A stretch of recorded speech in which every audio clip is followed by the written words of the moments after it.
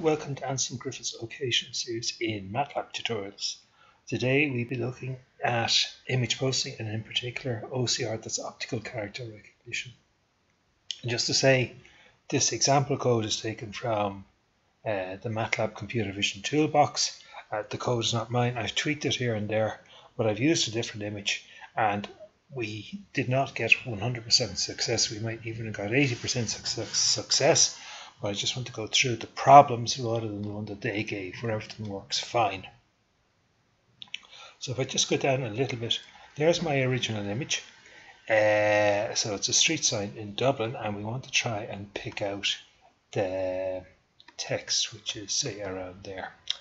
So there's a number of problems with this. You can guess already that here that grouting in the red brick could be an I or an L or something like that. And we have that all over the place.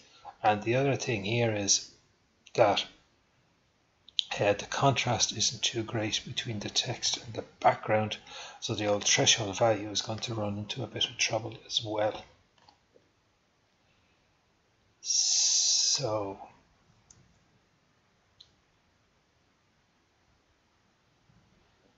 I've heavily commented it here, and some problems here about advantages and disadvantages. So hopefully you can get the orientation right, different sizes, different orientation. That'll all be sorted out.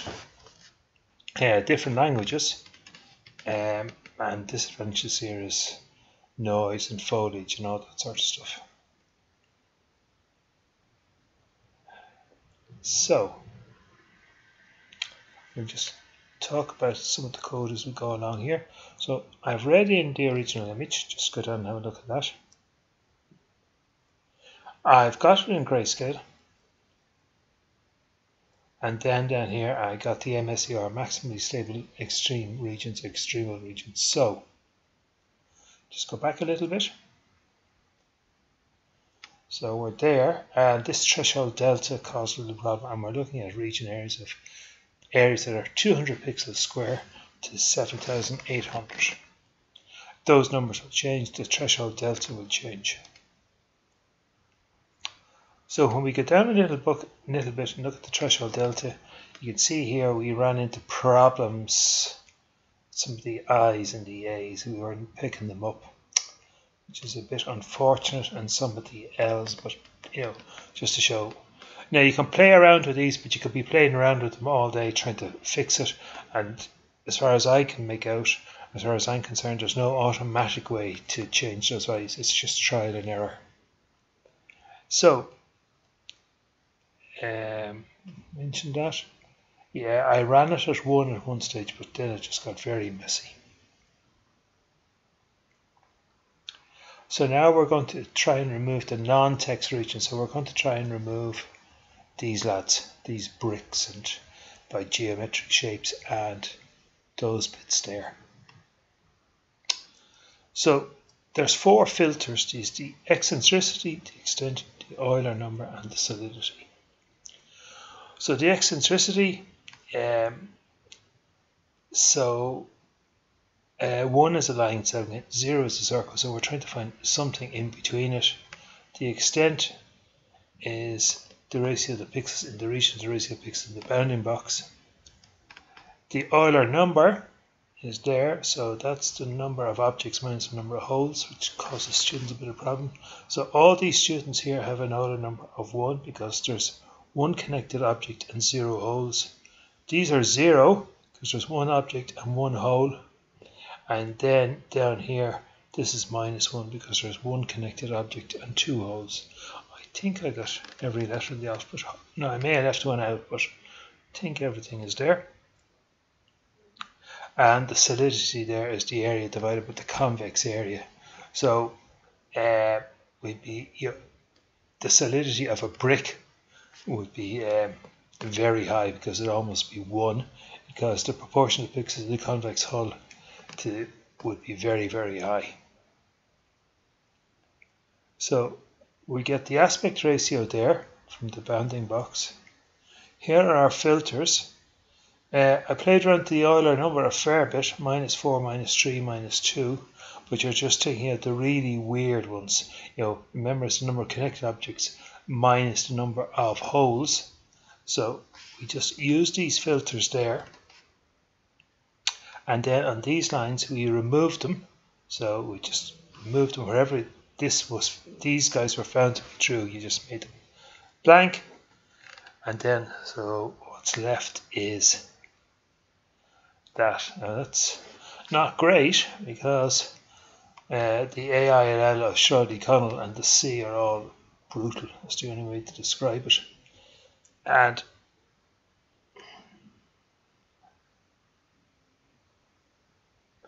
so next thing then is to remove the non-text regions in the stroke width variation. And we do a little example down here. We pick the fifth object, so there we are. We inverted it. We skeletonized it, and there's the stroke width image. So let's go and have a little look at that.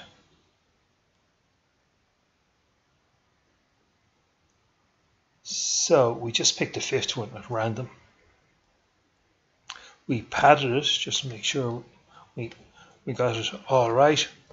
I mean by padding, by the way, you've grown the width and height by 1 in every side. Okay. So here you morphed it, you skeletonized it, just to go down a little bit. There's the skeletonizer, and you do that by, you say BW morph, thin, so contract, contract, contract, or erosion really, and you do it an infinite number of times until you're left with just the bare bone, literally the bare bone. Excuse me. And so there's the stroke width image there. So yeah, we have that. And how we get the stroke width image is we get the distance image, and this distance image from there is this tilde is the inverse or the negative, so we get the BW distance. And remember, the default is the Euclidean distance. Now, if you don't know what that is, you're just going to have to go look it up. Sorry, I can't cover everything. So remember, BW distance can give you Euler or city or block or whatever they are. So this is Euclidean distance. Okay. So they came up with the metric, and the metric is here. So it's the standard deviation of the stroke width values divided by the mean of the stroke width value. So what they're saying is, because this is a paper written in 2012, a text candidate region is removed from the stroke width standard deviation divided by the stroke width mean is greater than 0.35. Now that's from their comments in Matlab. I ran it here as 0.45. I see I have 0.4 in the initial text, but it was actually 0.35. That's my mistake because I was playing around with so much. So the stroke width of characters in a line of text are consistent among characters. So the stroke width, so you just get the standard deviation and the mean would be fairly constant. Run a for loop there, skeletonize it, do the stroke width metric, and then you're only left with the ones that are within that metric.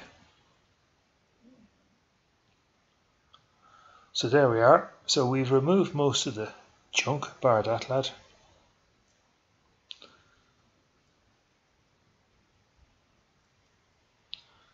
Next thing, code is given there, and what we're doing is we're putting bounding boxes around each bit of detected text. Excuse me, just leave that up for a second, leave the code up. I mean, if you have the computer vision toolbox, you won't be looking at that. So we have the computer vision toolbox, and you're just putting a bounding box around each. And then the last bit is you want to merge all of these. You want to merge all of these into one large bounding box. This lad, when we expand these guys won't overlap. So it's only when you expand them and they overlap that you keep them. This guy's, when you expand it, won't overlap anything. So therefore you think this is a dodgy area. You do that there.